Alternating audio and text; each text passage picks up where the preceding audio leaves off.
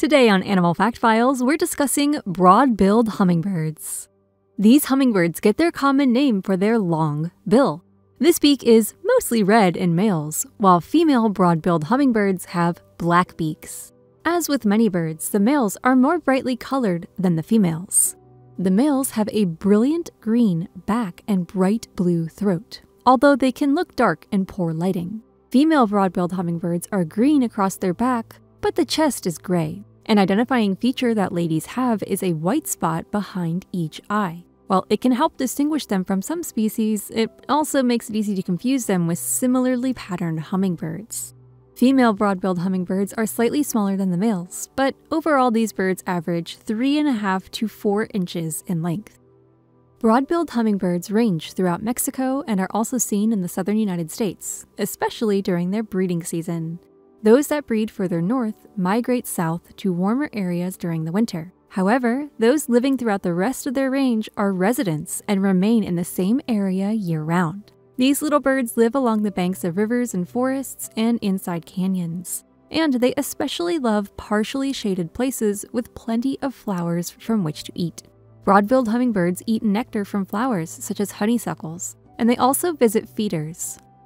Aside from nectar, these high-energy animals eat insects such as aphids, which they glean from vegetation surfaces or even pluck from spider webs. In a single day, they can eat more than their entire body weight. That's technically only a little more than 1/10 of an ounce, but in order to supply their body with enough energy to keep those wings humming, they have to maintain this high-consumption diet. The oldest recorded broad-billed hummingbird was just over the age of 9. They mate in the spring when flowers are at their peak, and it's not uncommon for females to produce 2 nests per year. The male courts the female with a dance that is often described as the back-and-forth motion of a pendulum, moving like a hypnotist's swaying clock. The female builds a small nest a few feet above the ground and lays 2 eggs inside, which she alone incubates for just over 2 weeks. The male perches above the nest and chases away any intruders.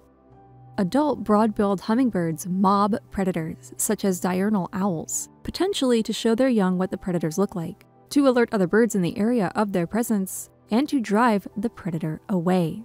The biggest threat these hummingbirds face, however, is habitat destruction.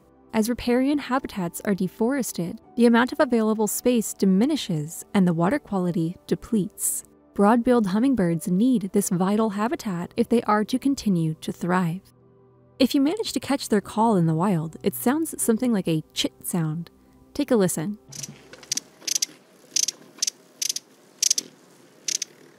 For more facts on broad-billed hummingbirds, check out the links below. Give a thumbs up if you learned something new today. Thank you to our patrons, SpikeSpiegel93, Dad, and everyone else for their support of this channel. And thank you for watching Animal Fact Files.